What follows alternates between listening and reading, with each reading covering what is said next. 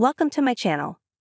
Caitlin Clark's record-breaking WNBA season, the history she's made and the marks she's chasing. Another game for Caitlin Clark and the Indiana Fever meant another run-in with history. On Wednesday night, she set the WNBA rookie record for most three-pointers in a single season. Clark scored 19 points in an 84-80 victory against the Connecticut Sun, going 3 of 12 on three-pointers to bring her season total to a league-best 88.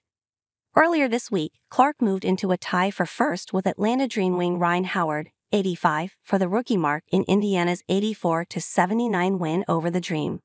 Of course, Clark was no stranger to making history in college. At Iowa, she set the NCAA Division I scoring record, became the Big Ten's all-time assist leader, and registered the most three-pointers in a single season. Clark recorded the first triple-double for a rookie in WNBA history on July 6 against the New York Liberty. It was also the first triple-double in Fever history.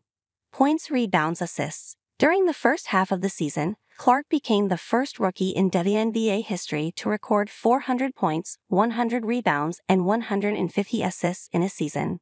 On August 18, Clark broke the record for most assists by a rookie. She now has 247. Clark made her All-Star Game debut in July and recorded the most assists, 10, by a rookie in the exhibition. Clark made 7 three-pointers in Indiana's June 7 win over the Washington Mystics. This one isn't so great. Clark became the WNBA all-time leader in turnovers in a debut game, with 10 in the Fever's opener against the Connecticut Sun. She also has set the WNBA rookie record for most total turnovers, with 164, and has the most turnovers by any player, no matter experience level, in WNBA history. Against the Dream, Clark notched her 21st game with 15 points and 5 assists, the most such games in a single WNBA season. Clark might not pass Cynthia Cooper's WNBA rookie record for points per game average, 22.2. But she is just over 200 points away from setting the WNBA rookie record for total points, 744, which Simone Augustus did in 2006, albeit in 34 games. Clark has played 1,060 minutes this season. If she maintains her current average, 35.3, she will pass her teammate Aliyah Boston's WNBA rookie record for minutes, 1,249, within the final 5 games of Indiana's regular season.